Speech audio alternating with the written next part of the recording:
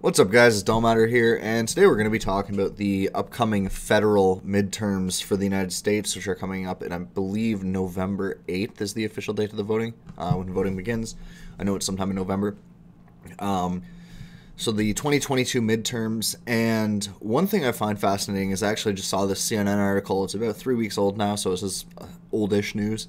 But I found it fascinating that CNN is predicting a red wave, because anyone that's familiar with CNN knows that they are probably one of, if not the most politically biased news stations out there that does not own up to its political bias. Because there are news stations that are politically biased, more so than even CNN, but a lot of them admit it. They'll openly say they are a left-wing news site or a right-wing news site.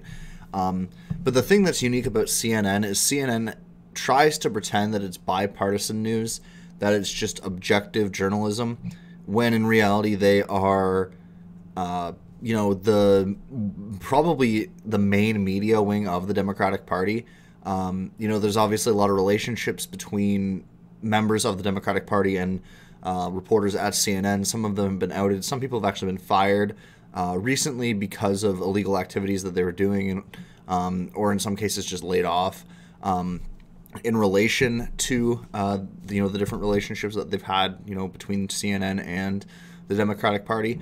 But this is one of the most left wing, or at least mainstream left wing, right? They're not really like far left, and a lot of the time they're just kind of very biased towards the, I guess what you could call center left and mainstream left, right? They're very politically biased towards the mainstream Democratic candidates.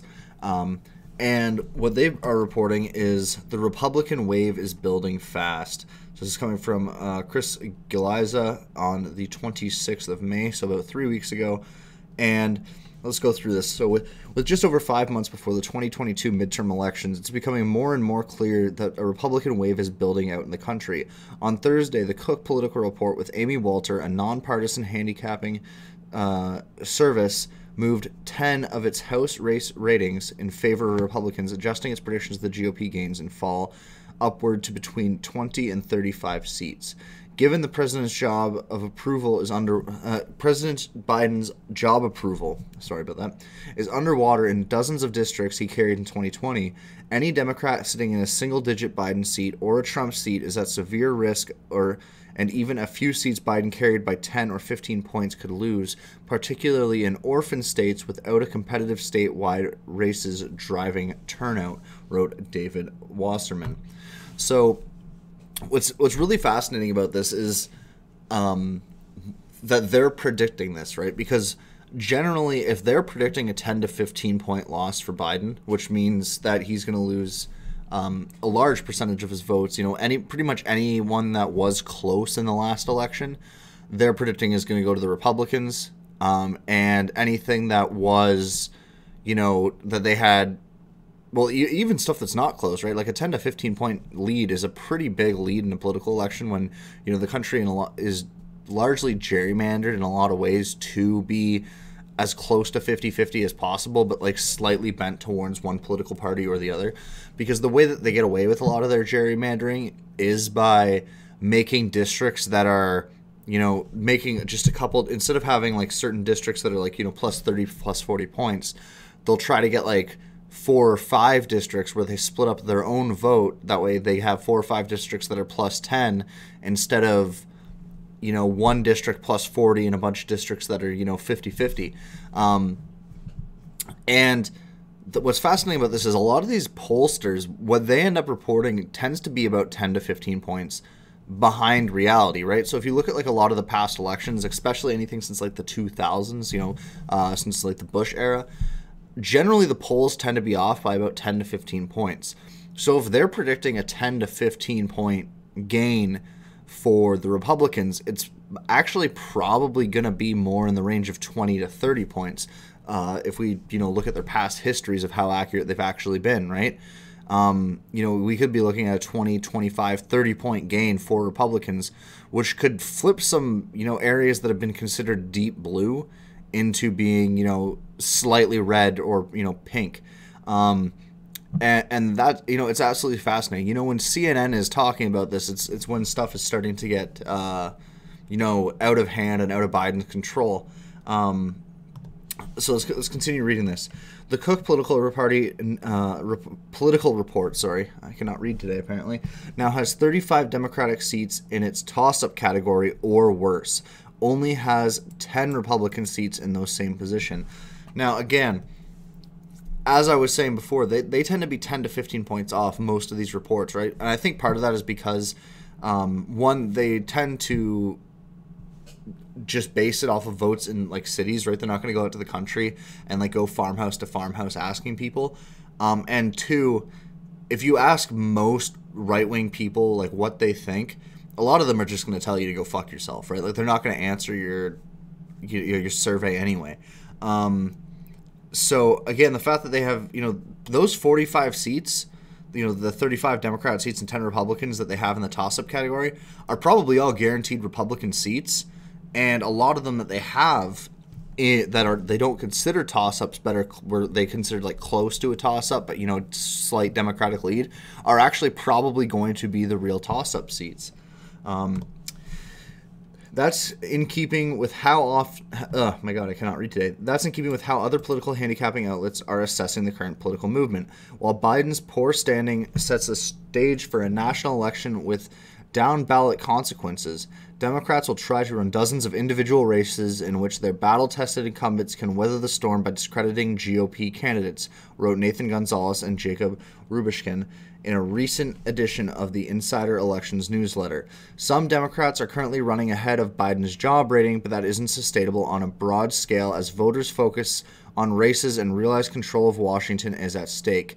Democratic survivors in competitive districts will be the exception rather than the rule. This is something I completely agree with. I think, unless you have somebody who has a strong political presence of their own to the point where they can kind of overcome the taint that has been like associated with Joe Biden over the last 2 years, they're probably not going to maintain their seat, right? Like you'll have certain people who are in like insanely safe districts, like a plus 40, or I think Atlanta is like a plus 68 district, the one district in Atlanta. They'll maintain their seats. They might lose 10 or 15 points. It might go from like a plus 68 to like a plus 45 or something like that. But those people will undoubtedly maintain their seats. But yeah, a lot of these people in these close districts, if they don't have a strong political personality of their own, or they aren't well known within that community, which sometimes a lot of these people aren't, right? They're just, some of them are, for lack of a better term, a plant, right? They're just told, hey, this is a district that we can win, but we don't really have a candidate there, go do this. Whereas other politicians are actually born and raised in that area, so they have a certain rapport with the locals, right? So if you have someone that's either not well known in that area because they're from out of that area and just got, assigned that area, or you have someone that is, within 10 to 15 points usually of what normally happens in that election or in that area during elections, they're probably going to end up losing. Basically it's going to come down to, are you in an insanely safe district that never goes to the Republicans, right? Something like in Atlanta, or are you in, are you so well known in your area and respected that even though these people don't like Biden, they will vote for you specifically anyway? And then you have to hope that enough of the people in that area are willing, they like you more than they hate Joe, right? Which, depending on the area, and depending on how liked that person is, maybe, but that it's not a safe bet entirely either. So let's continue. Inside Elections lists 21 Democratic seats in its toss-up categories or worse, while Republicans just have 9 seats in similar peril. So this is similar to this one, a little bit less for the Democrats, and roughly the same for the Republicans. So they had 35 to the Inside Elections 21 and 10 to the 9. The confluence of these prognostications are built on several historical trends that have been predictive over decades. The first is that midterm elections tend to be bad for the president's party. Since World War II, the average seat loss for the president's party in the midterms is 26. And again, we're talking about an average here, right? So obviously this means good presidents and bad presidents, right? Presidents that were well-liked and presidents that were not well-liked. and they still lose an average of 26 seats. And Biden is possibly the most disliked president in the history of the United States. He's, well, I don't know if I'd go that far. Definitely the most disliked president since World War II, because, you know, before this, I'd probably say it was Jimmy Carter. But the thing with Jimmy Carter is that he was disliked for his political abilities more so than him personally, whereas Biden seems to have both, right? Like, people don't like Biden as a person because he's very corrupt, whereas Jimmy Carter was more inept than corrupt. And people don't like Biden because he's inept. So he's both inept and corrupt, whereas Carter was just kind of like, people like Carter the person, they just didn't like Carter the president. Biden doesn't have that luxury. Biden is not liked as a president or as a person, and that is really going to hurt him. You know, we might see, regardless of who ends up, you know, running in 2024, again, this is about 2022, but, you know, with Biden continuing throughout, you know, another 2 years after this, assuming he survives, because the dude's 107, but, you know, we might see a Reagan-esque red wave in 2024, regardless of who runs, right? Like, especially if you had, like, a really charismatic leader. I think DeSantis could pull it off, but I doubt DeSantis will run against Trump. Trump might be the only person that is, he is as disliked by the left as Biden is by the right. And the thing is, though, is that the left doesn't really like Biden either, right? So, like, in a 2024 election, some of them might vote him as the lesser of two evils, but a lot of people aren't going to actually like him. And I think you might see something similar to, you know, kind of like how Reagan ended up getting, you know, I think he won 49 out of the 50 states, right? You might see something like that again because of how bad of a job Joe Biden has been doing. And, you know, some of that isn't his fault. Some of that is just the war in Ukraine and, you know, the lack of resources, or not really lack of resources, but, you know, the higher competition for resources between countries because, you know, Russia is like a ninth of the global landmass and Ukraine is the second largest country in Europe. So essentially two major, you know, two very large countries, all their resources are no longer available for trade. Russia because of sanctions and the Ukraine because they need them for the war.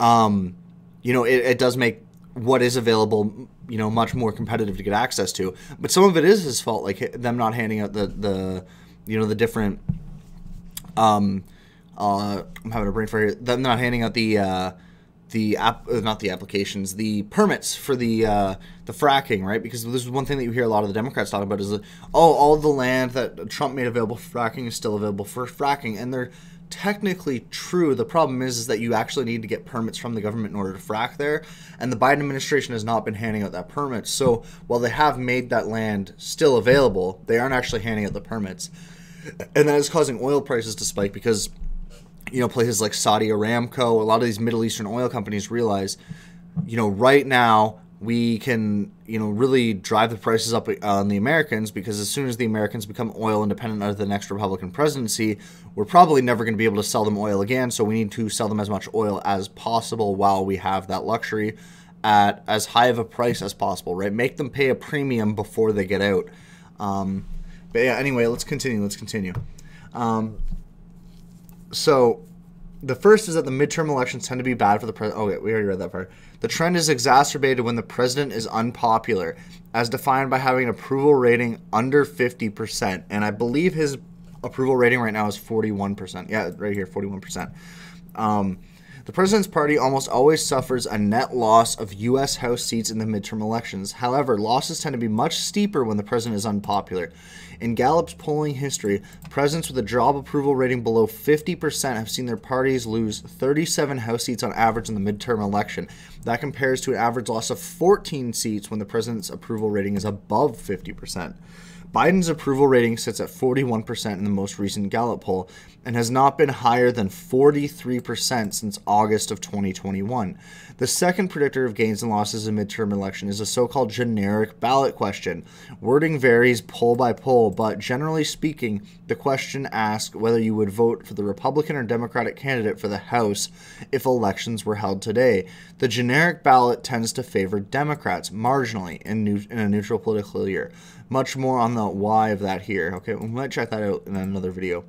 A recent national poll from Quinnipiac University, I hope I'm pronouncing that right, showed that the Republicans with a 4-point edge on the generic ballot. The reality of this current political movement is that it appears that things are getting worse for the Democrats the closer we get to election. Fears of a wave washing away even incumbents previously considered safe now seem entirely justified. And again, this is coming from CNN.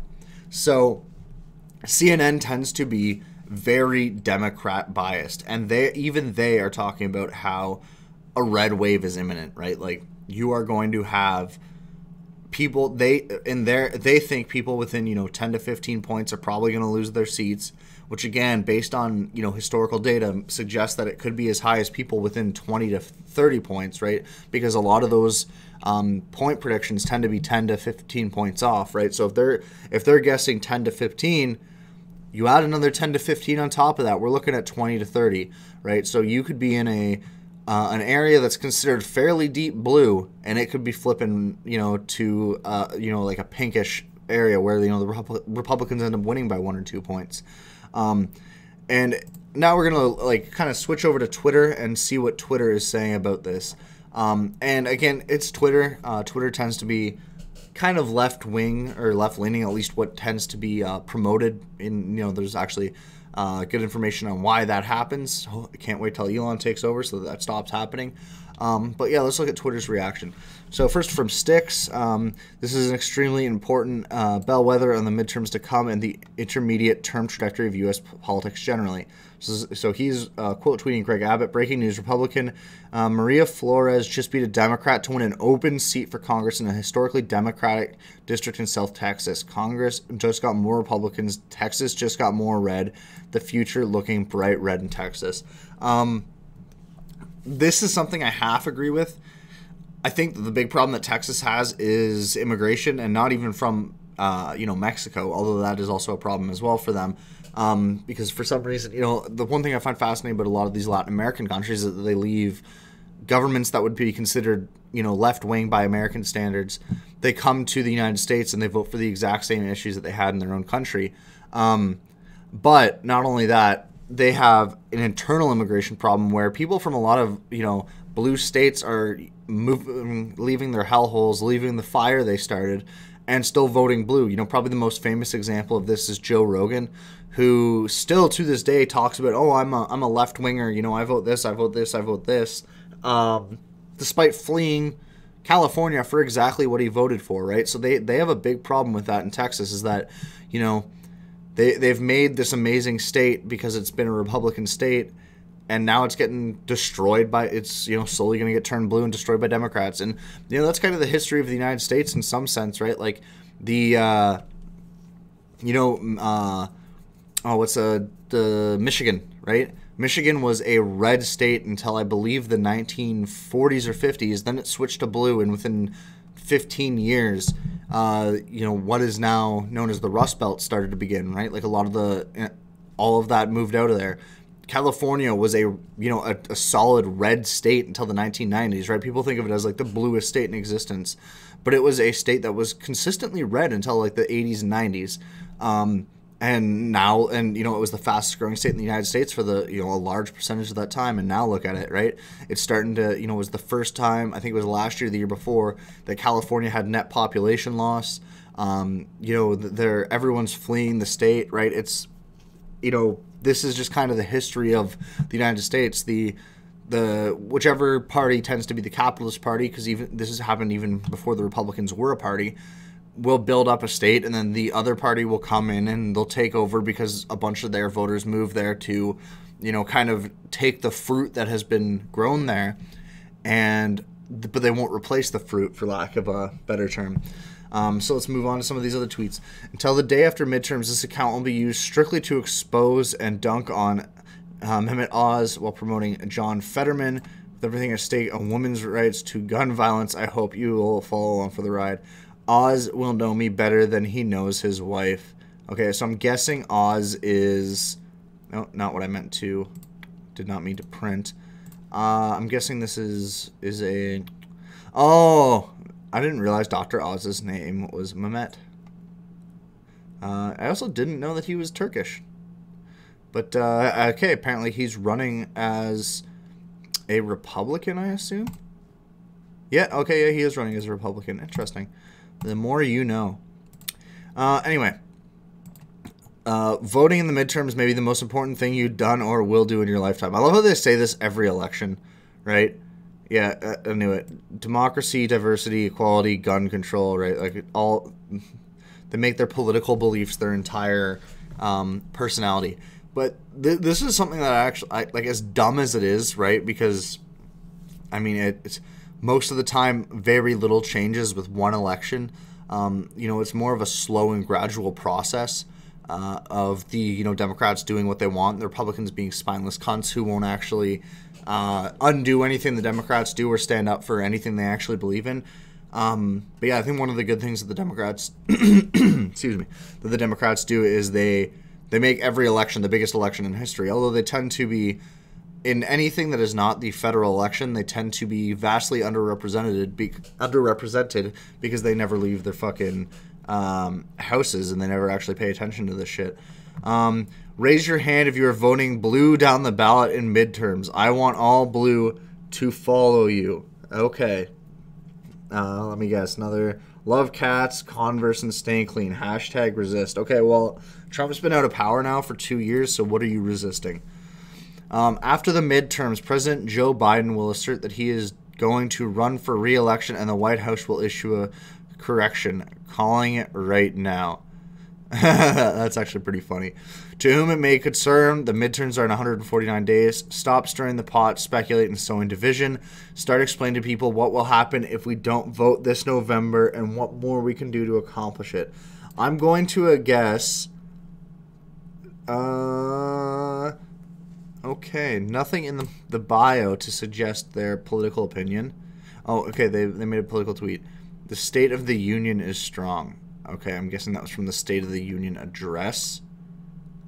And they're...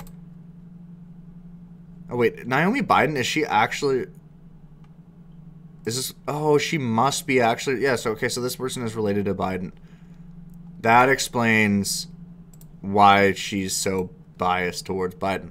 I think it's quite literally his granddaughter. Yeah,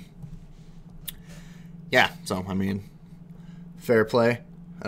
It's hard to tell if she's insane or just, supporting grandpa. Anyway, one of the worst things the media can do is frame the January 6th committee as a way to help Democrats in the midterm. The midterms are about the midterms. The January 6th committee is about holding Trump accountable. Accountability shouldn't be partisan, and this committee is bipartisan. There's multiple reasons I disagree with this.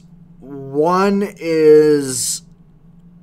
Well, I think actually, I do agree with it in terms of one of the worst things they can do is frame this as Democrats versus Republicans because it's just going to make anyone that is right-wing kind of stand strong against the January 6th committee, right? So if they actually want a resolution when it comes to January 6th, making it a divisive issue instead of just saying, like, some of these idiots... who happen to be right-wing, like the second you make it Republicans versus Democrats instead of these idiots versus the people, then you make the Republicans stand with them, right?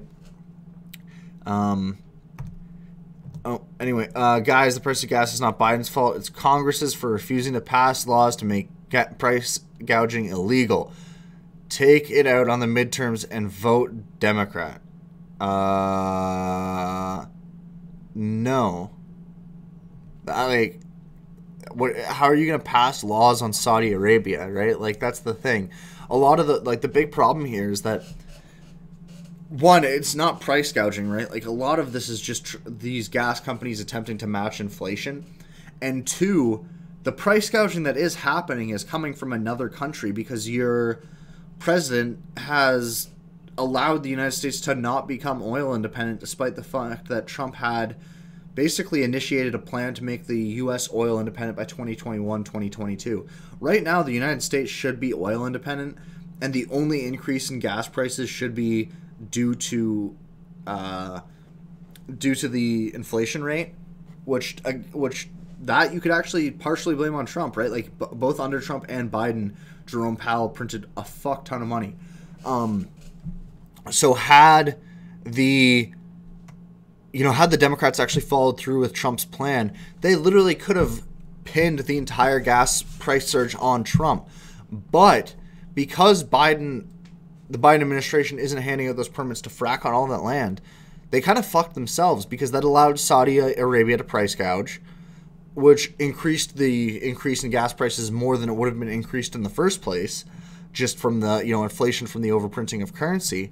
So yeah, it is Biden's fault. Like, not all of it, but a good chunk of it is Biden's fault, because the Saudi Arabia is not fucking dumb, right? They realize that the second a Republican president gets into power, the U.S. is going to become oil independent for the first time since prior to World War II, and they are not going to be able to sell oil to the Americans, who are one of the largest oil consumers on the planet, right? That's who they sell a large chunk of their oil to. They also sell it to a bunch of other countries, but that's where they get a large chunk of their oil. And if right now they can price gouge the shit out of the Americans while they still have them by the balls, then why wouldn't they, right? Like, they understand, like, it's not like you're worried about them not coming back to be a customer, because they're not coming back to be a customer, right? Because as soon as the Republicans get power again, they're going to be handing out all those permits for fracking, and the U.S. is going to become energy independent, and then you're not going to sell to them anyway, right? So you might as well price gouge them for the last 4, 8, however long the Democrats stay in power, years, because, it's, why wouldn't you, right? You don't have to worry about, like, maintaining a good rapport with them, right? Just fucking string them out for all they're worth while you have the chance before they're gone. Palmer report. If you're sitting around muttering, chilling, terrifying, then you're trying to lose the midterms.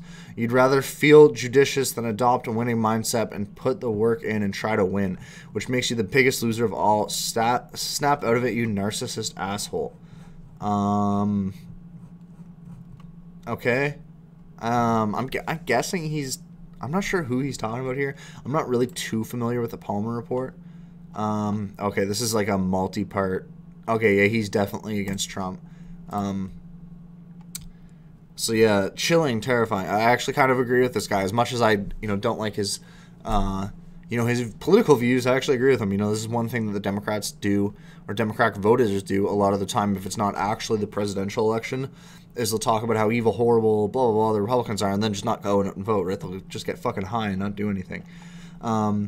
After the midterms, Joe Biden became the lame duck president. In addition, Kamala will be a lame duck vice president. Probably true, although technically a lame duck refers to anyone who is not able to rerun for election. So Biden, Biden probably won't get reelected, but he technically can.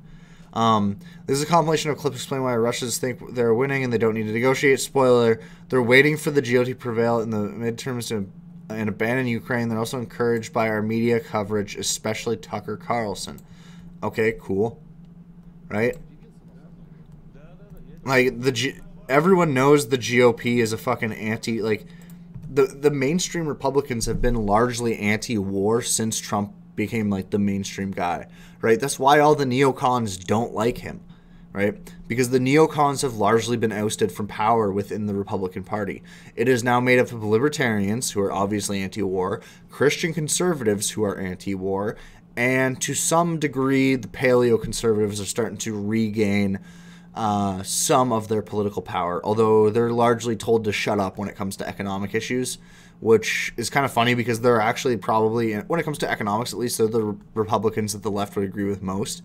But all three of the now, the two of the major factions and the one kind of resurging faction within the political party are all anti-war parties, right? They're very much like, why should we have this international apparatus to try and defend all these other countries when half those countries stab us in the back any chance they get? And especially if you're a right-winger in the United States, a lot of these countries that you're defending, right, that you're supposed to be defending, their political apparatuses are directly against you and do everything they can to undermine you, right? Like, one thing I find fascinating is how many European countries will constantly shit on America despite the fact that they're only in the situation they're in because of America, right? Like, if Germany and a lot of the Nordic countries and a lot of these other countries actually met the defense standards they're supposed to under the NATO contract, let alone to become a great power like they used to be, or like the United States currently is, they would not have all the luxurious, fucking health care and all this other nonsense that they have, right? So much of that is paid for with American blood and money, right? Because America is willing to fight every single war, right? They're in a position to do this because of America. And then half these countries talk shit about America. Not just like even the regular people. A lot of the time it's the politicians that do. And they ask like, oh, why can't America have all this stuff too? It's like, oh, it's because we actually have to fucking pay for everything, right? It's very, like, the way I look at it is very much like a stereotypical like TV couple where the guy has like this realistic expectations of how you spend your money. And then the woman is like, oh, well, the other couple, they have, a boat and this nice car and all this other stuff. And it's like, oh, yeah, well, we have to pay for our fucking kids, right? Like, that's very much how I feel when it comes to, like, the EU and the United States. Is like, the EU is this dude who's, like, very stern and very good with his money, although, still in debt because of all the stupid shit he's doing. So maybe not that good with his money. But the EU is just like absolutely fucking horrendous, right? They're trying to drive them more and more into debt, despite the fact that the U.S. is trying to turn it around. And then you have the Dems in the United States who are also trying to spend more money. And to be fair, the Republicans are pretty shitty about spending money too half the time, or at least not. You need to at least keep the tax increases there long enough to pay off the fucking debt you already have. Anyway, a ruling class primarily concerned with insulating itself from accountability has troubling consequences for all Americans.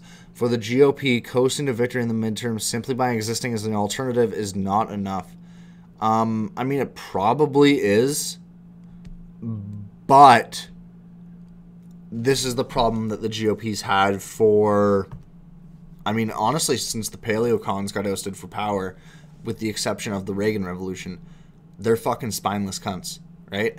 And we need the GOP to really stand up for what they believe in. And, you have like the America First movement and shit like that. We actually need somebody to follow through on that instead of just talking about it and then once they get into power being too spineless and just appeasing the left on any little issue that they want, right? Again, it's like... It's that one issue, or that one joke about how in 20 years the Republicans will be talking about how the Democrats are the real pedophobes, right? Any issue that the Democrats push, within 5 years it'll be accepted. Within 10 years, the Republicans will reluctantly accept it. And within 15 years, the Republicans will absorb it into their party and talk about how the Democrats were always the real whatever. They're spineless and they don't stand up for anything. Raise your hand if you agree Republicans will take back control of the House and Senate in the midterms.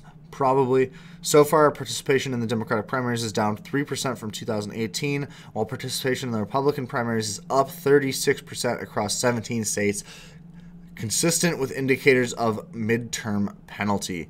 So, yeah, this is one thing I find fascinating is I think the Republican base, at least, I think a lot of the politicians themselves are still spineless and useless, but I think the base is getting more and more animated. And the best part about that is you might start to see people rising through the political ranks very rapidly who are actually going to stand up for these issues. A lot of like true grassroots movements with politicians, like people that are nowadays just, sitting at home, bitching about shit, looking online and like seeing all this nonsense going on in their country. And I think they're really getting sick of it. And I think you're going to see a lot of those people, say, fuck it, I'm going to become a politician. I'm going to run for, my local mayor or my local whatever, and rapidly rise through the party because they actually follow through on their ideals. Squad Rep Bowman warns civil war if GOP takes control in midterms. I doubt it. I don't know. I mean, maybe, But I don't think there'll be a civil war until a Republican gets back into actual like office, until there's another Republican president, because the thing is, it's so hard for them to animate their base against anything when they're actually in power, right? This is why there's no Black Lives Matter protests anymore, because now they're in power, right? There won't be Black Lives Matter protests again until the Republicans in power.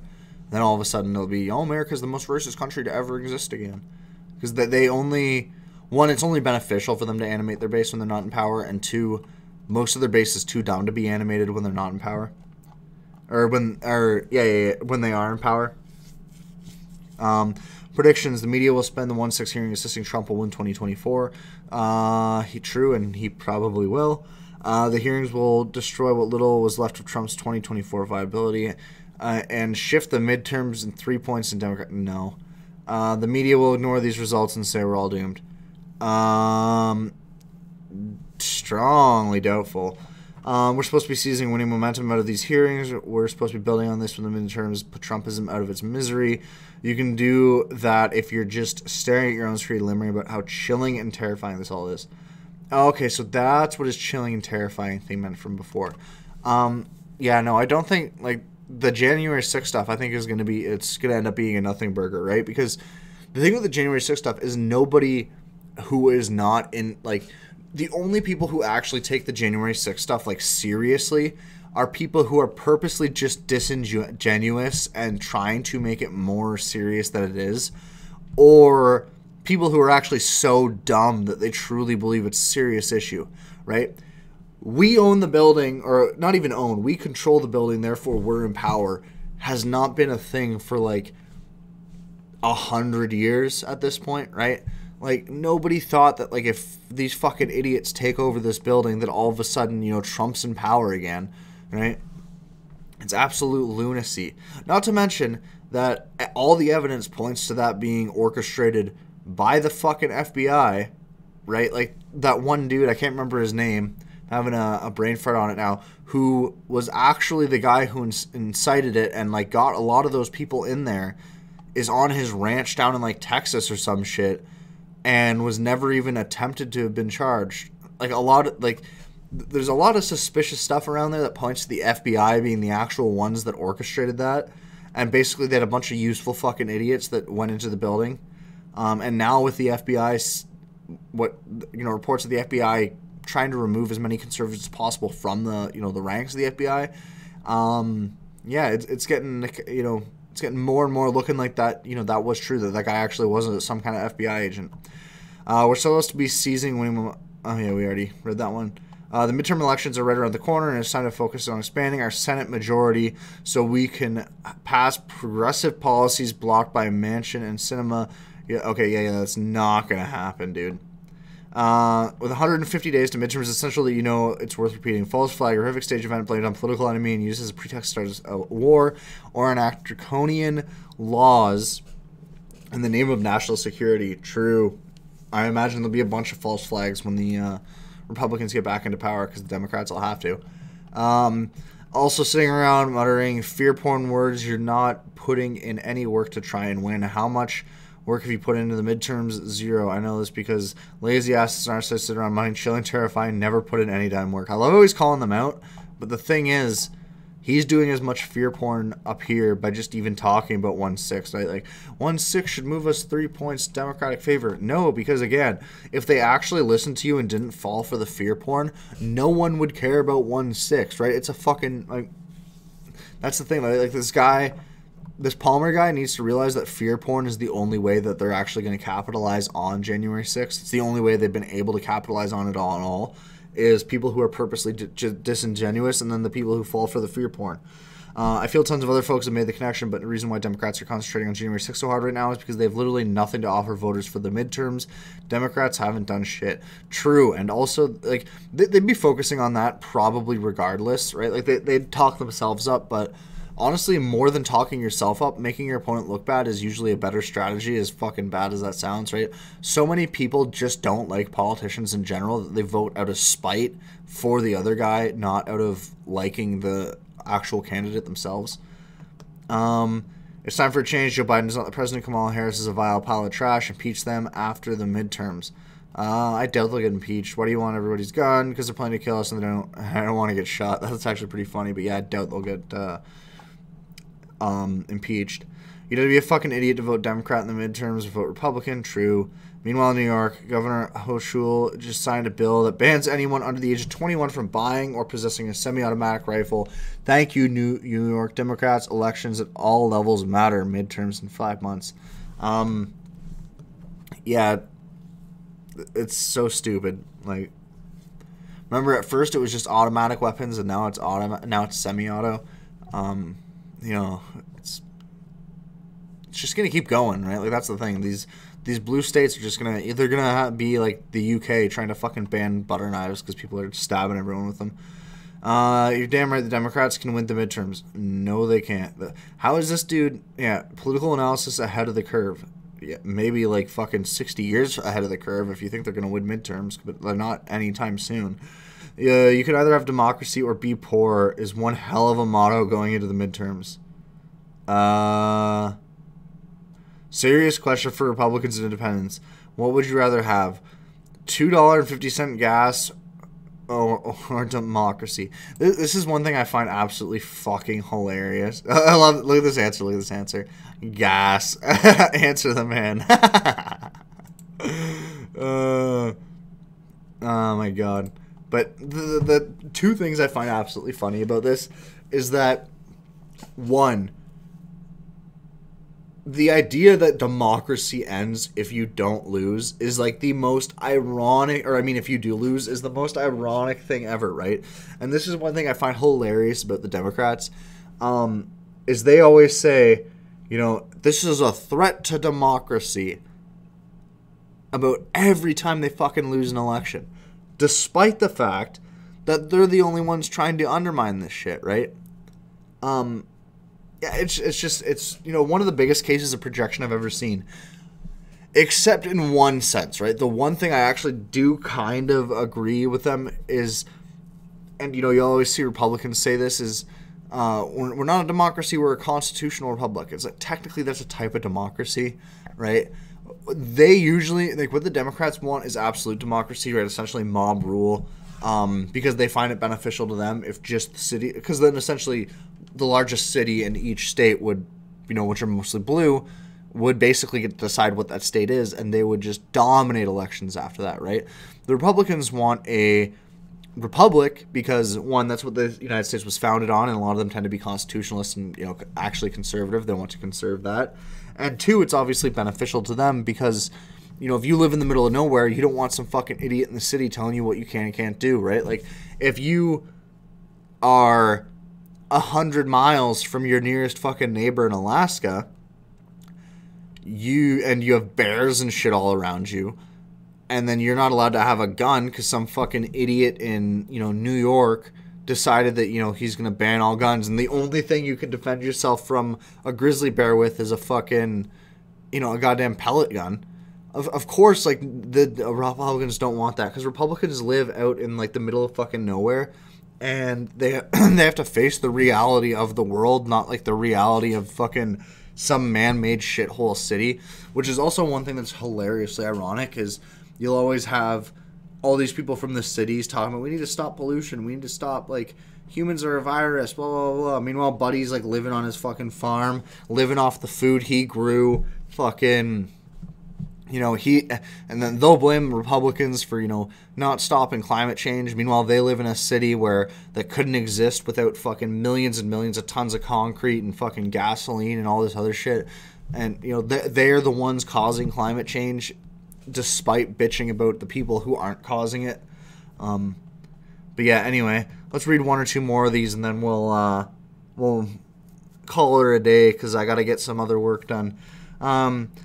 So I get the party in power loses seats in the midterm. It's president, but what if the opposing party is led by a twice impeached president who led a violent coup against the government? We're in unprecedented times. Get involved like you believe we can win. We can. This is so ridiculous. Okay. Twice impeached. Yeah, but he was never guilty on either impeachment, right? Like, Neither one of those impeachments matter. That's like telling somebody that you've been charged twice and found innocent, right? Like, so what do you mean? Like, yeah, he was innocent both times. They found nothing wrong with him.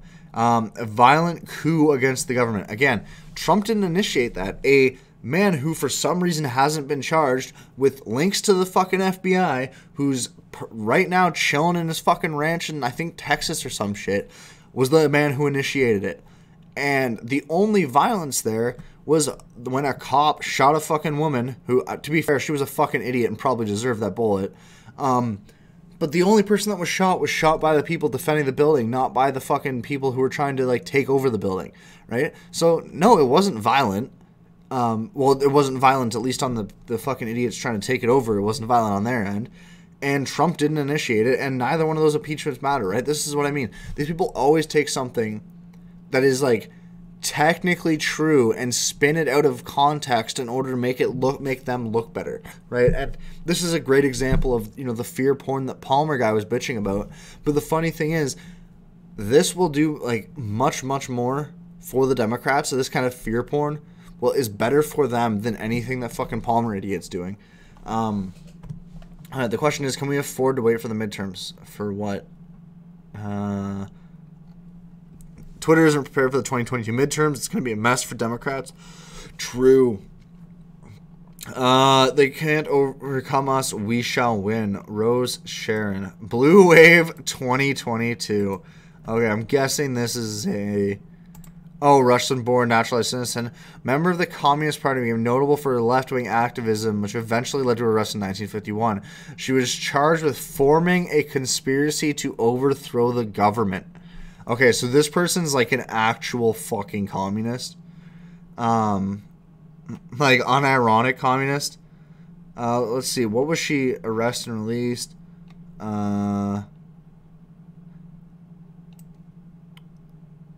Where should...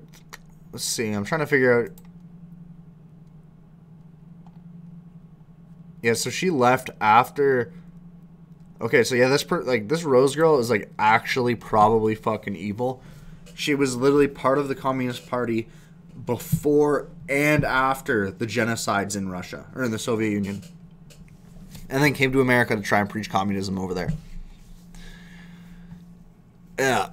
Definitely a good person you want to fucking be quoting. Badass foremothers. Oh, yeah, definitely. Quotes from American Her Story on democracy, justice, truth, and other pressing topics. Meant to enrage, inspire, shame, and call to action. Oh, my God. When your boyfriend pull an all-nighter together and cram... Oh, midterms. Yeah, that's for midterm. That is not related to... Yeah, that is fucking fascinating. Jesus Christ. I don't trust anyone trashing the Democratic Party with exactly 5 months to go until Election Day. I want legislation passed, but also understand we need more seats. Gas is high, but it's a global issue. We have 153 days to go. Donate, volunteer, let's win the midterms. It is a global issue to a certain extent because America and other countries, Canada... I think a lot of the European countries all printed a massive amount of money during the fucking COVID epidemic. That way they could shut everything down and cause hyperinflation around the world. And the biggest issue there was America, who the number one person you can blame for that is Jerome Powell, because they're so important to the global economy that their inflation just affects everyone. Saudi Arabia is why it's been such a higher spike in the United States than really anywhere else, because America could have achieved energy independence under Biden, which he could have taken credit for. That's the one thing I find fascinating about this is, yes, Trump was the one who enacted that plan, but because of the timeline, had Biden won the election and followed through with it, America would have achieved energy independence under Biden. And he could have taken credit for that, but he didn't. And he made American gas prices soar because Saudi Arabia can price gouge now, plus the inflation that was already caused. And, you know, he went from having a slight amount of inflation, or inflation causing a slight gas price increase, to a massive price increase because of what he fucked up. Like, he is probably that was probably the biggest political blunder of his administration, and it's going to bite him in the ass so fucking hard come these midterms. But yeah, anyway, let's continue on here. I'm going to do one or two more, which I just said, but I want to do one or two more. Yes, we can. We will. Voting Trump endorsed Harriet Hagman come midterms. Bye-bye, Liz. Okay. Democrats are just getting started. They will pull out every dirty trick between now and the midterms. True. Let's see. Inflation. Midterms are simplified. I'm guessing this is biggest issue. Inflation. United States House Committee attack. Okay. Yeah, probably. I'll keep saying the blue face in the public, or I'll keep saying it until I'm blue in the face. Public vitriol is leading to persistent violence. Specifically, far-right extremism is now much more than a political problem. It is a national security threat. Oh my God. Ex-Republican, proud independent. Fucking neocons, man. Fucking neocons, man. These people... Far-right extremism on the rise. Where? Like, you have the one thing in January 6th, which wasn't really far-right, more as just a bunch of, I would say, like, I don't know many of their political opinions. I know there's, like, a bunch of people that did it, so it's hard to say everyone's political opinion. But they were followers of Trump, who is... by today's standards, center-right, but until about 10 years ago, would have been considered center-left. And he is a far, like, oh my God. Meanwhile, BLM burns down, like, these people are so fucking insane. And the worst among them are the ex-Republicans, right? These people were fucking rhinos who should have been ousted from the party 20 years ago, 30 years ago, 40 fucking years ago. But anyway, you know, BLM can burn down city after city after city, but fucking Miles Taylor here, this absolute fucking jackass, is bitching about far-right extremism, right? Despite the fact that it's a fucking non-issue. Let's see. CNN admits Republicans are the best position for midterms in over 80 years. True. Well, I don't know about that. I mean, for a midterm, probably. Grab them by the midterms. That's a funny one. I don't know if this girl is pro-Trump or not, but okay, no, they're pro-Biden. But either way, that is still a funny fucking picture. Actual good meme from the left. As the midterms loom, the rats will seek better shelter. True. Jimmy Fela. Before you get mad at the Democrats for overhyping the January 6th committee, keep in mind that your party was destroying the country. You might try to... what? That if your party was destroying the country, you might to distract people heading into the midterms. True. But they would have made a big deal out of that regardless, because, I mean, it's politically beneficial for them, right? Like, they have a bunch of people who are already radicalized, and they can say anything they want to get them going. Let's see. We'll read this one from Dean Obadala. Democrats are the real patriots. Okay, so this will be a good one. The January 6th hearings are not about helping Democrats win their midterms, as some in the media are stating. January 6th hearings are about saving our democratic republic from GOP fascism. Oh my God. You know what the funniest part about this is that the Democrats that aren't openly like Demsocs and or socialists or communists, like pretty much any Democrat that is not an actual socialist or communist is an unironic fascist, right? The problem is they don't know what fascism means, right? They just think fascism is racism plus saying mean stuff, right? Like they have like these 5 IQ takes of what fascism is and most of them have never read Mussolini or even like read about Mussolini to understand what he actually believed in.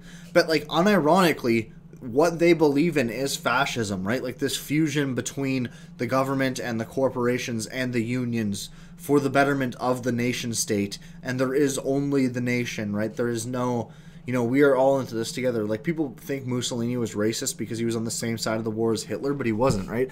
That's like assuming that, the Soviet Union, the United States, and the British all followed the same economic system, despite the fact that they didn't, right? The Soviet Union was a communist country. Britain was a empire with a mercantilist system designed around trade within its empire. And the United States was highly capitalistic, right? These were three very different economic systems that fought on one side of the war.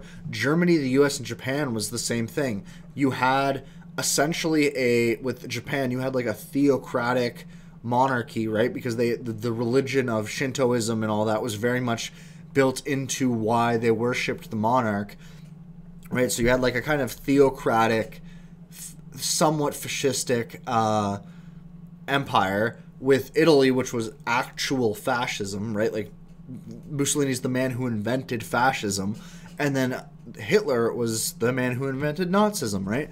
So these were not the same systems just because they were on the same side of the war. And I feel like that's why so many of them like mischaracterize fascism. They mix up fascism and Nazism, which the GOP is not a Nazi state either. Like they're not. I mean, Trump was the first one to acknowledge Jerusalem as the capital of Israel. His daughter is married to a Jewish man. He had Jews in his fucking like close association, right? Like the dude has never been racist in his life.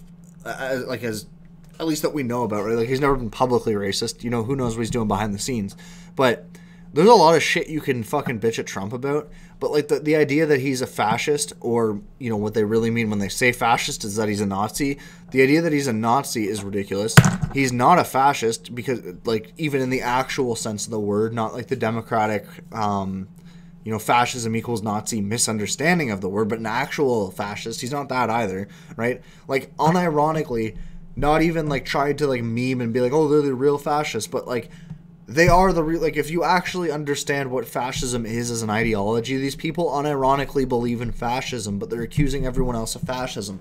Like, you have the Demsocs and the actual socialists and the communists aren't fascists, right? It's similar origins, different ideology.